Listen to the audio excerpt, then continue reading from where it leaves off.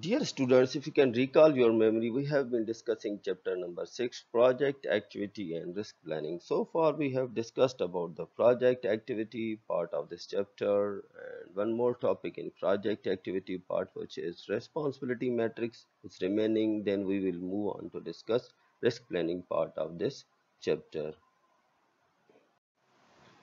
Responsibility matrix, RESI in brackets, you can see that is basically an acronym which stands for R for responsible, A for accountable, C for consult, I for inform. So when we are performing project activities, that responsibility matrix shows that who is responsible for performing these activities, who is accountable, who should be consulted or provided support, or who should be informed or notified.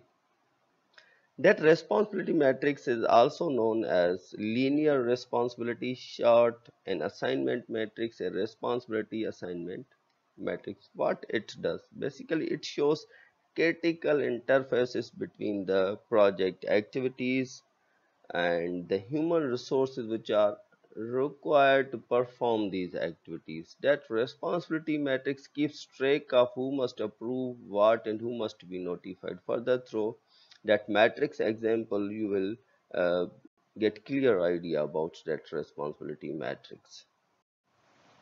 This is sample RACI matrix. Here you can see in that first column work breakdown structure, WBS. Here you can see that we have taken an example of undertaking a project. So that project activities are subdivided into three work breakdown structure activities: determining need, solicit quotation, write appropriate request. Second column is for tasks. So these activities are further divided into tasks, such as first activity of determining need is divided into two tasks, for example task A1 and task A2. So these two columns are for work breakdown structure or project activities. Then the remaining columns are the responsibilities, means whose responsibility is to perform these project activities. Here project office and field operation are responsible for performing these project activities. Here in this column different legends or symbols are given. These legends or symbols represent here uh, these black triangle shows who is responsible for performing project activities, and that black circle shows that who should be consulted or who should provide support for performing these project activities, and who should be notified or informed is represented by black square, and who should be accountable or give approval for that project activity is represented by that white circle. For suppose first activity of determining need, for task A1, project manager's role is to give approval. So person who gives approval is also accountable for that project activity. And project engineer's role is to provide support, and that is the person who should be consulted when some resources are required. An industrial engineer role here is represented by black triangle, as he is responsible for performing that activity, and field operation manager does not have any role. So in that way we came to know who is responsible for doing which activity of a project. So that's all about sample RACI matrix. Further, now we are discussing risk part of this chapter. So all projects are risky, uncertainty is high. Risk is basically chances of occurrence of an unfavorable event. So project manager must manage this risk. Risk varies widely between projects depending upon the type of the project. Either it's a simple project or it's a complex project. That project risk varies. Risk also varies widely between type of organization. Either it's a services organization, or it's a merchandising organization, or it's a manufacturing organization. Risk is usually built on the results of prior projects. So, based on the knowledge, experience of the project managers from the prior projects, they can uh, further plan for the risk factors associated with the projects. So this is all about general discussion about the risk. These are the different parts to risk management. When project managers are managing risk, these parts of risk management should be considered. First one is risk management planning, then risk identification, qualitative risk analysis, quantitative risk analysis, risk response planning, risk monitoring and control, risk management register. First part is risk management planning. Project managers need to know the risk involved before selecting a project. Risk management plan must be carried out before the project can be formally selected. So even before the start of the project, you have to do risk management planning. And when we are doing risk management planning, more focus is on the externalities, external risk factor. They can have severe impact on continuing that project, just like uh, political interferences, government rules, regulations, they can severely affect project activity. Suppose, for example, you are having a project of constructing an overhead bridge over a railway track. So before starting that project, you have to seek permission from the railway authorities. So project risk takes shape during planning. When you are doing project risk planning, you came to know about the different project risk factors, and keeping in mind these risk factors, you start project management planning. This project management planning is often handled by project office. So that's all about risk management planning. Risk identification. So here we are going to identify the different risk factors which are associated with a project. How can we do that? We can apply different methods, just like checklist method or attribute listing. We can prepare a list in which we can write down all the risk factors associated with the project. We can also conduct cause effect diagram. We find out the different causes, different factors which can have effect on project activities. We can also use flow charts, or we can also do SWOT analysis. SWOT is again an acronym which stands for strengths, weaknesses, opportunities, or threats which are associated with a project. So this is all about risk identification. Qualitative risk analysis, it is clear from the name. Qualitative risk analysis does not involve number.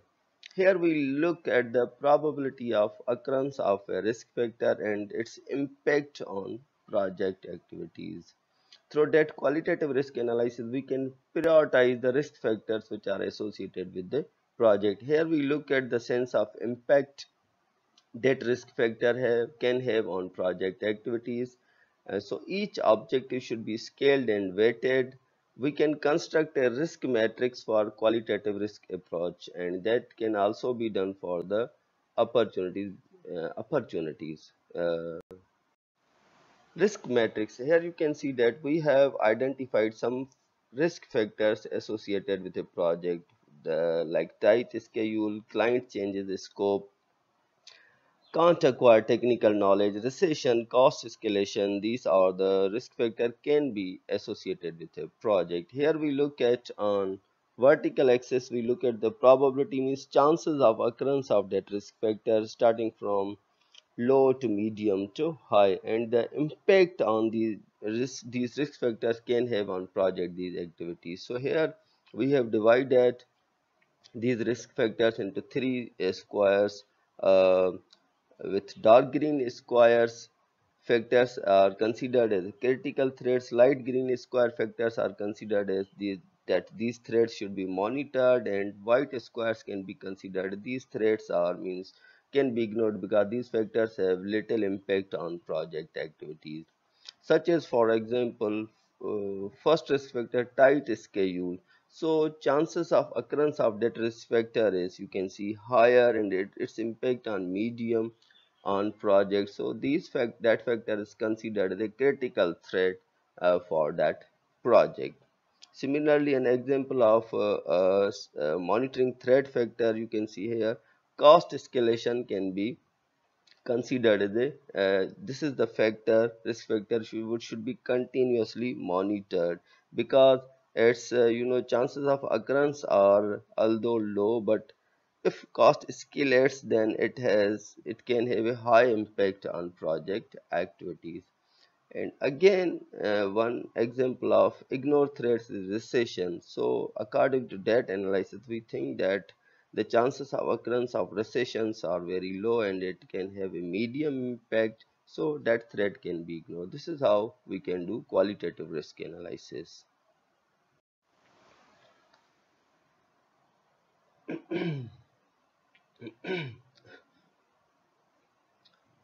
Quantitative risk analysis we can do through finding out a risk priority number. Risk priority number is equal to S into L into D. S stands for severity of the risk factor, likelihood of that risk factor, and D stands for inability to detect that risk factors. So higher that RPN number, then that factor can be considered as a more risky for that project. So steps to quantitative risk analysis are list where a project can fail, evaluate the severity of that risk factor, likelihood of that risk factor, and inability to detect. Means either organization is able to detect. If they are unable, then that can be considered more risky factor for that organizations.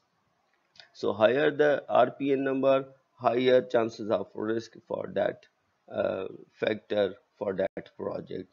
So what project managers should do? They should consider ways to reduce that severity, likelihood, and inability to detect for each cause of the failure.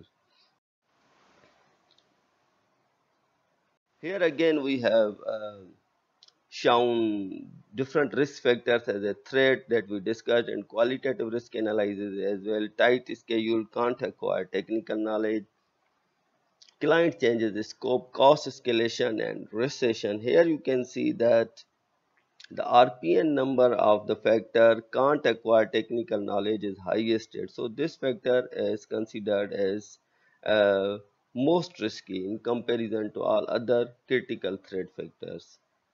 Then second is client changes the scope. Why we said that this factor is more risky, because you can see overall score of that factor is higher as compared to all other factors.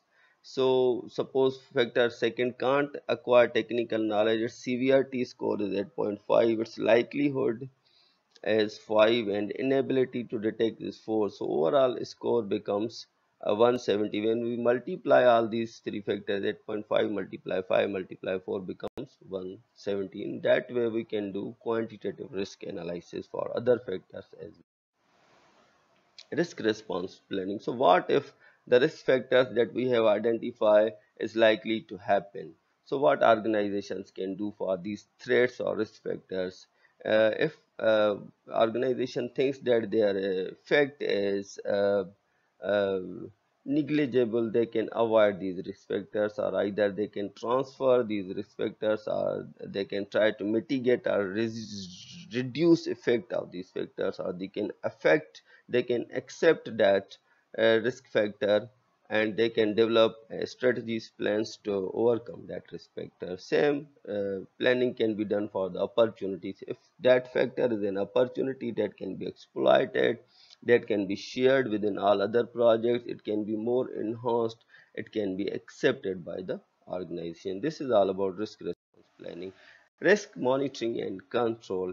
Here, when project activities are started, these are to be continuously monitored by the project management, and if there is issue, then a control mechanism is developed, certain way out strategies plans are developed to overcome that risk factor associated with project.